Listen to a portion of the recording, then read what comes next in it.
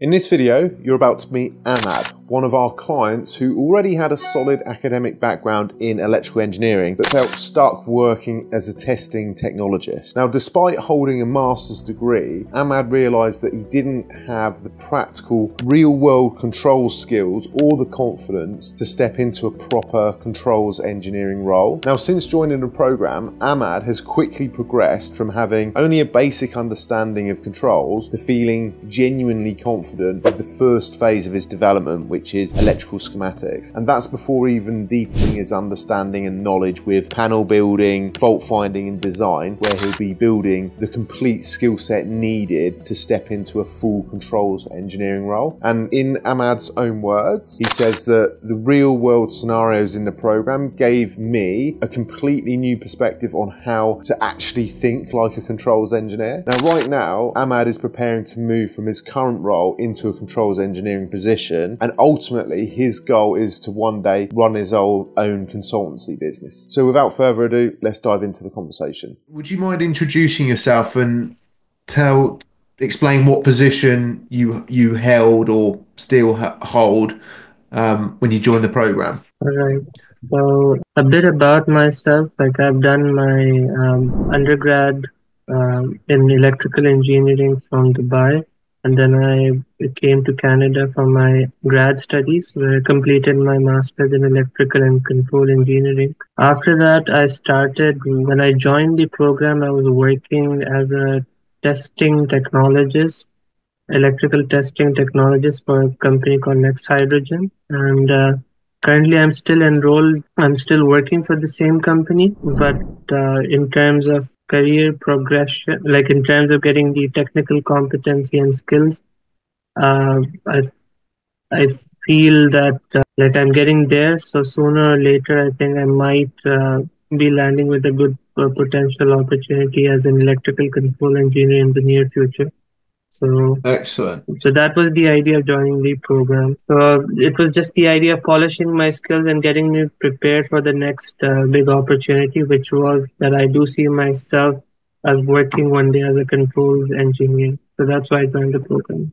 So are you looking to progress to a controls engineer within the business that you're working for? Or are you looking to jump ship and land a position elsewhere? Elsewhere, and then eventually, once I get a hang of the job, and then once I feel I'm confident enough, and then I can probably work on my own, like as a business owner.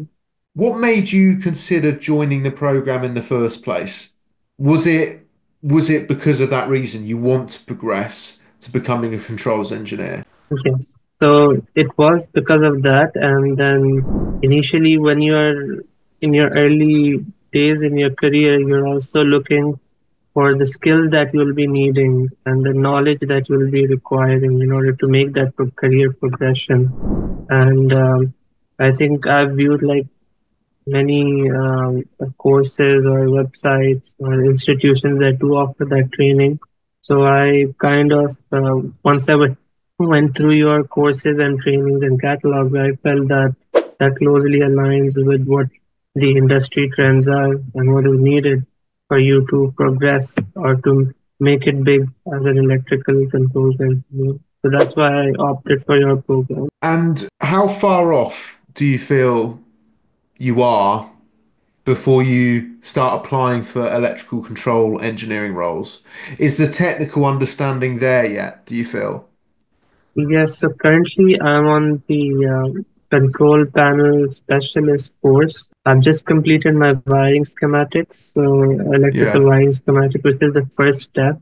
So I feel that once I've completed the control panel specialist and then the design course, then I think I'll be more confident of handling interviews or even the job tasks or assignments that are aligned that once I get hired as an electrical controls engineer. Right.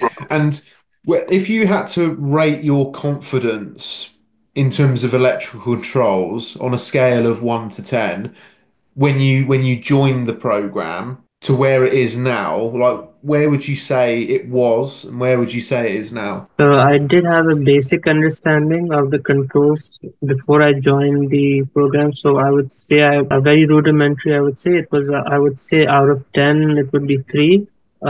Once I joined the program after doing that wiring schematics course, I think it's jumped to 6 out of 10. And I feel that once I finish the other 2 courses, the control panel specialist and the build specialist and the design course, I think it should easily take it to 9 or 10. It's just That's that you good to hear, cannot, mate.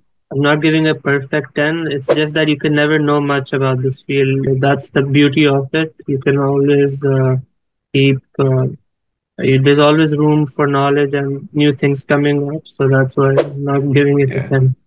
Yeah, mate, you can never learn everything within this industry. That's the beauty of it. That's why I love it so Yeah. much because you can always learn something more. You can always go deeper down a rabbit hole and explore something further. You know, it's brilliant for people that like learning and get bored Yes. easily.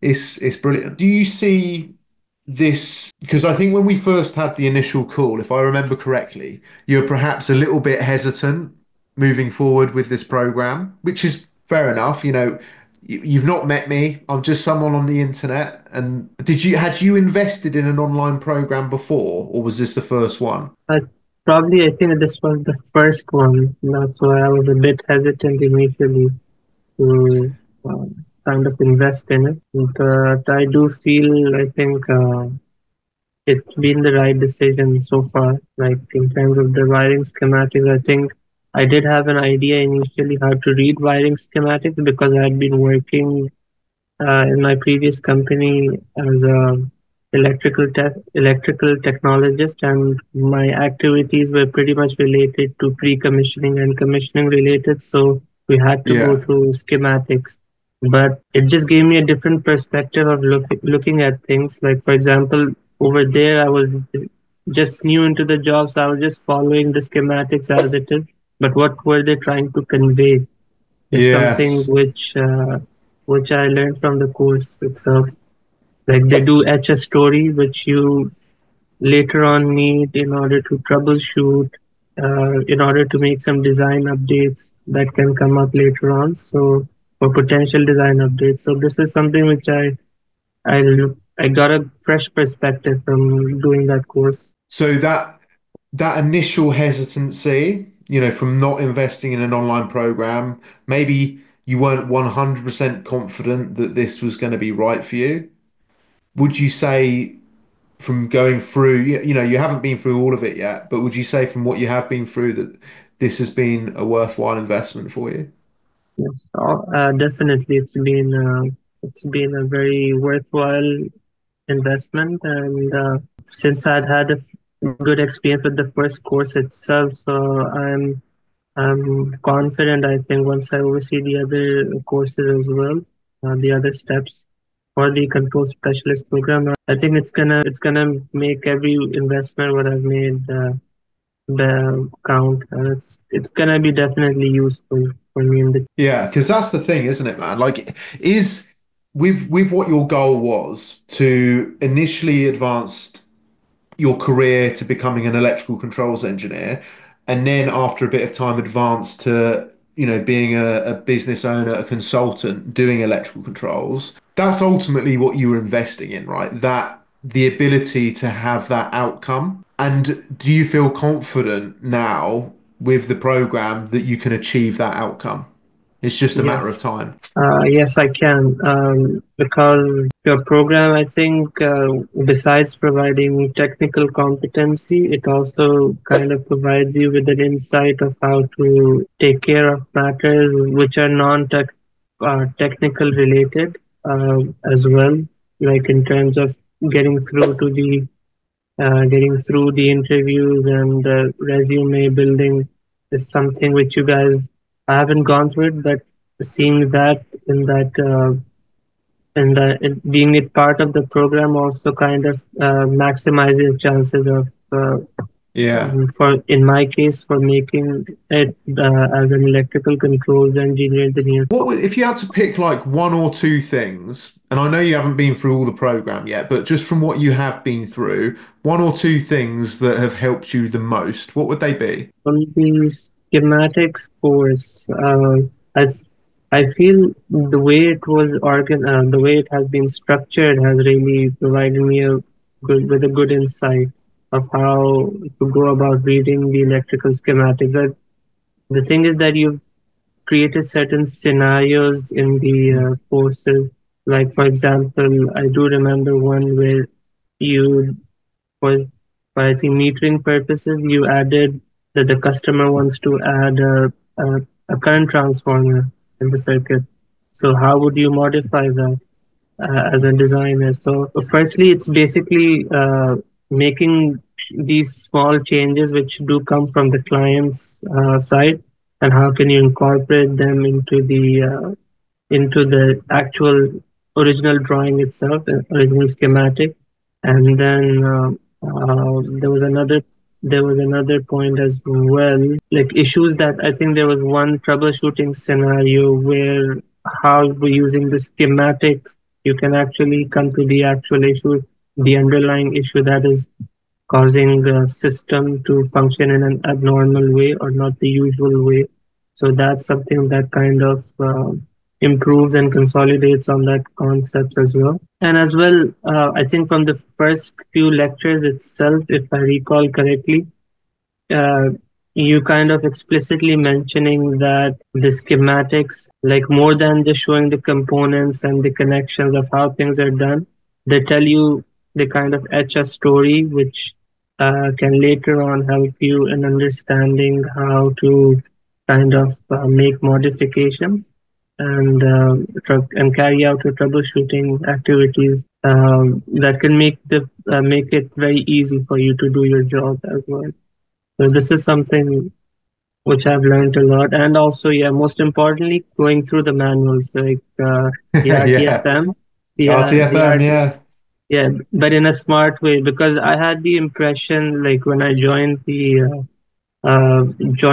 workforce, I had the intention, I had the understanding, or I would say lack of knowledge, that the controls engineer go through every page of that manual just to get the Mm. job done, and some manuals are uh, like were more than 100 pages. So I wasn't really sure Yeah. how do they skim through that and come to that underlying issue. So the smart way of doing RTFM as well. So it's something which it was really like beneficial for me, and it's gonna be definitely gonna be helpful in the near future. The scenarios specifically, do you feel like they've given you more confidence in your controls ability? Yes, they have for surely. Like as I mentioned about that current transformer, and then I think there was one related to a gas detector where where the client wanted to add another gas detector into the system. So I think those were like brilliantly drafted. They were very realistic as well, because I've seen such scenarios coming up where I have worked previously. So they kind of prepare you well for the work, make you, like I would say, industry ready, like in terms of Real world stuff, right? Real world yes, scenarios. exactly. Yeah, so this is something which you would be eyeing or looking for, like so to get you better prepared for the next job opportunity that you're gonna be getting. Yeah. Well, thank you for mentioning that, mate. Yeah, oh, I'm glad. I mean, that's what they're designed for. That was what they were designed for. And they were designed to really, well, the idea was to give you guys more confidence, with real world scenarios and not just testing your memory, not like asking you to recall, the size of a cable or the color of a cable or something stupid like that that's Yes, meaningless. It's testing your knowledge and understanding, like how you think. That's the key thing, right? It's how exactly. do you think like a controls engineer? Right. That's exactly what I've got the impression from the program right now. Like the approach you take, the kind of building that approach, that mindset. And for memory, yes, the theoretical side, you can always access it by looking at it, and you'll recall instantly what the kind of information you're missing, but the approach and mindset comes with practice and by getting into those scenarios. So I think those scenarios were very well crafted and designed as well. So they kind of make you industry ready and make you more confident for taking your next role as a in the controls industry. Well, thanks for mentioning that, mate. Final question, Ahmad.